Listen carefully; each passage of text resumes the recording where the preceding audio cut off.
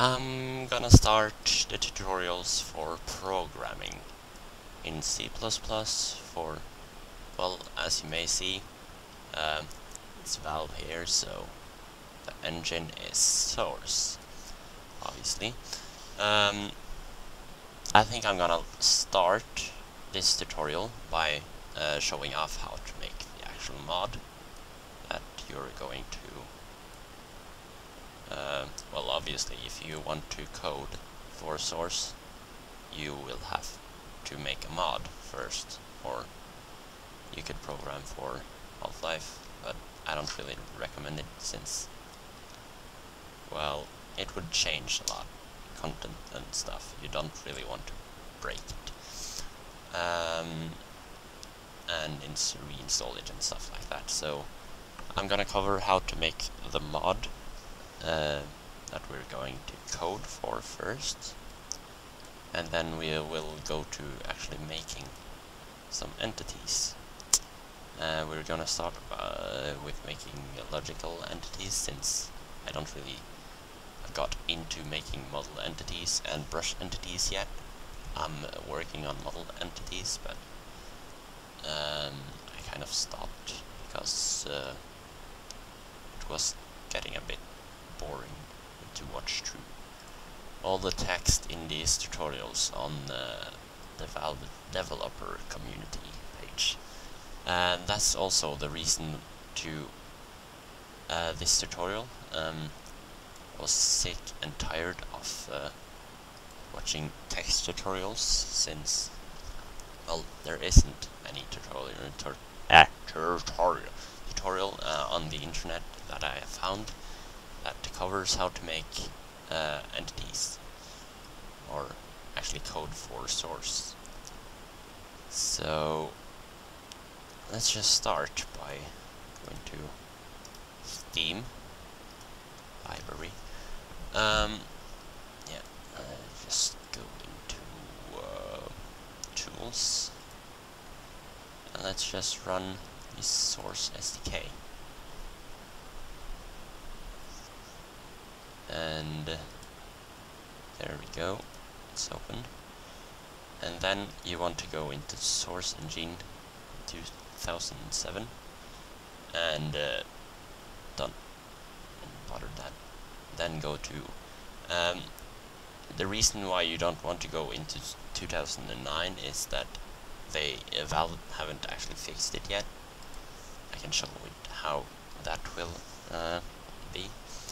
They might just upload, well, update stuff later. But yeah, so if you go in here, unable to run create a mod wizard, so that's the only thing you will get then. So go into SourceEngine 2007 and just wait. There we go.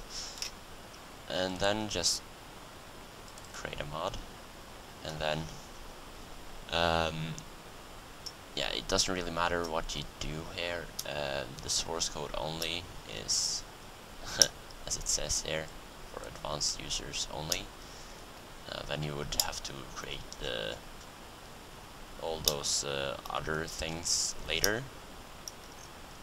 And, well, the folders with all the maps and materials and models and all that stuff. So just I choose single player Half-Life 2 modify this one, and then press next, and then since my C drive is full I will put it in the D drive, and this is as it says, the text over here,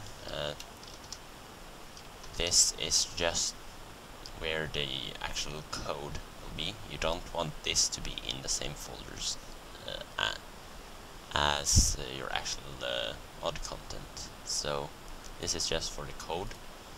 So just put it somewhere simple, like what should we call it? C++, no.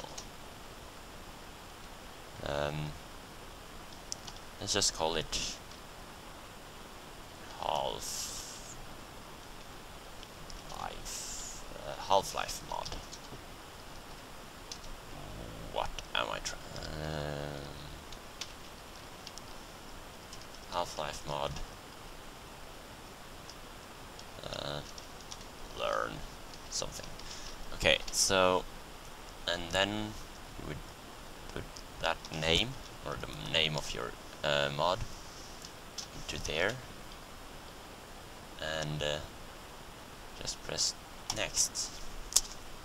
And then this will create all the source code.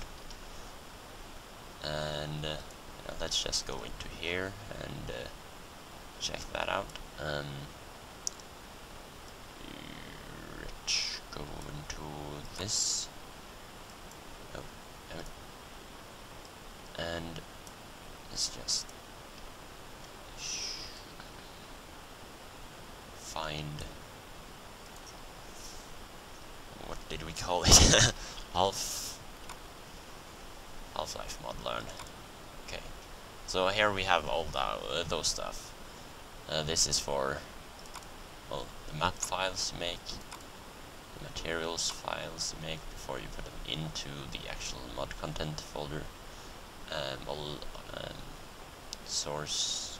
So this is where you would want to put SMD files and stuff like that. And here we have the actual source code stuff.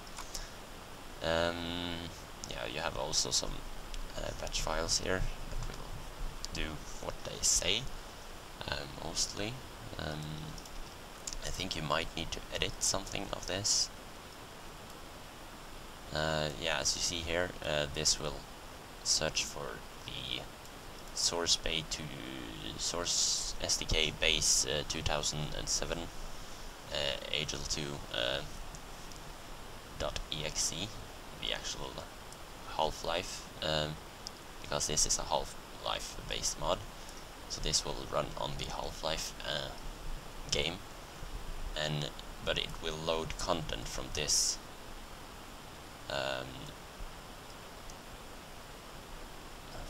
folder.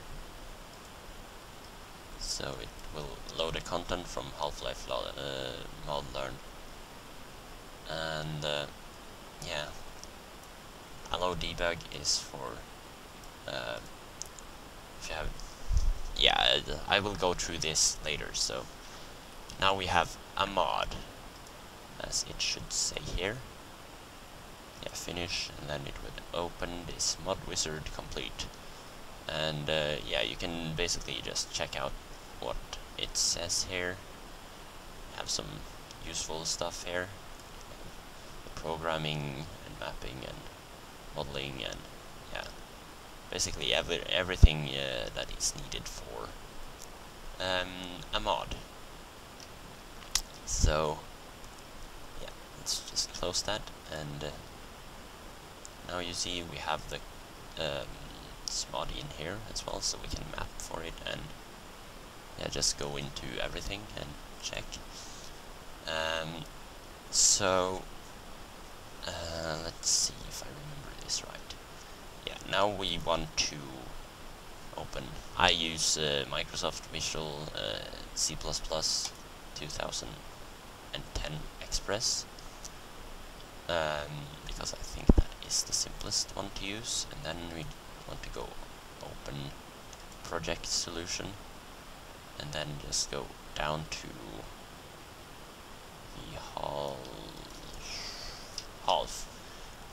the Half-Life mod thing, and go into source and game episodic 2005 solution. Just open that, and then press next and next, and just finish. And then you just want to wait since it's opening and converting the project files, and there we go. And you want to rename these solutions to server and client. This will get rid of some stupid errors you will get while you are compiling. And yeah, this shows that as you see, this solution file have been converted, and this one has been. These have been converted. So in here you can see all the files that are used to actually make Half-Life. So this is basically all the Half-Life source code. Yeah, you have some client code and some server code. Most of it you would want to put in the server, your custom stuff, unless you are actually on a server. If you're making what shall I call it? If you're making a multiplayer, it would be a lot mixing between client and server stuff, but most of it you would want to put in server, because, well, client, that is client side stuff, and server is server side. So you wouldn't want to, for example, make a car code in client, so only the person that is playing can actually see that it's a car there and that it's working for just him. For the other players, it would just stand there and do nothing unless they go over, and yeah, that was a bad explanation. But yeah, let's go into the properties and try to fix all of the stuff. Yeah, so here you see compiling under Visual Studio 2010. As you see here, Visual Studio 2010 is the best choice for Source. That's why I use it. You can use the free C++ Expert Edition. That's what I use, and it's working perfectly. Converting the Alien Swarm project to 2010 will lead invalid. Yeah, this is just. I've tried to make an Alien Swarm mod, but it didn't work for me, so I don't know why. It didn't want to compile the solutions, so you could probably open it with some other Visual Studio compiler. Yeah. So here we go. Let's just start with fixing all the bugs with the compiler for Source. So yeah, we want to open that, and let's just see. Yeah, you want to check if you have the service pack for Windows. I have it already. What was I going to do? Oh yeah, here we go. Let's just open this and go to solution, I think, properties, configuration. Let me just let me just look through this. Yeah, we were going to go into client, and I didn't make any changes, so let's just open both of them. Properties, configuration, general, and I think this is where we need to change some stuff. Let me just pause while I'm figuring that out. Okay, so then you would go into what was it again? No, just kidding. You would want to go into debugging and then go to this target path and browse, and then you would want to go into your, just have a source for my Steam apps and my username, and then we have the source SDK base 2011. There we have the Aegis2XE. So open that, and there we have that, and then you would want to go here and just actually copy this, most of it, stmaps, and then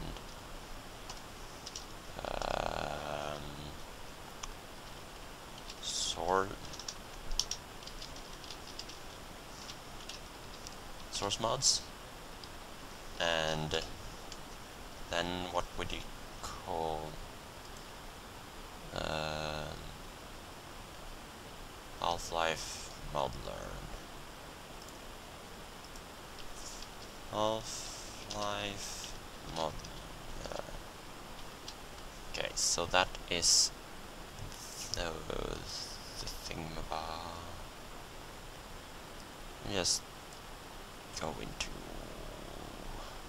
here, there, and the Half-Life mod learn. Yeah, just copy this. Actually, no, just select this folder. Actually, I think we got the right folder now. Yeah.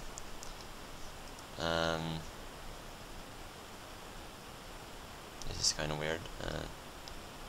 Don't really need that, I think. Yeah, let's just use this. Copy. Since it is the same folder. There we go. That seems better. Steam, Steamapps, source mods, and your source mod name. And press apply.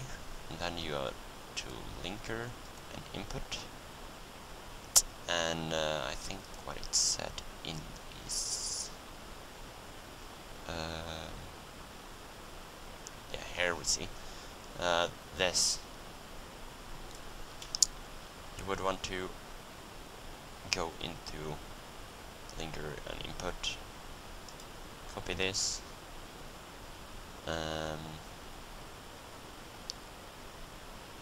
so go back into this, and there we go. Paste it there. It's actually just added a D on the end, and that should do something. That will fix it. So I also comment line.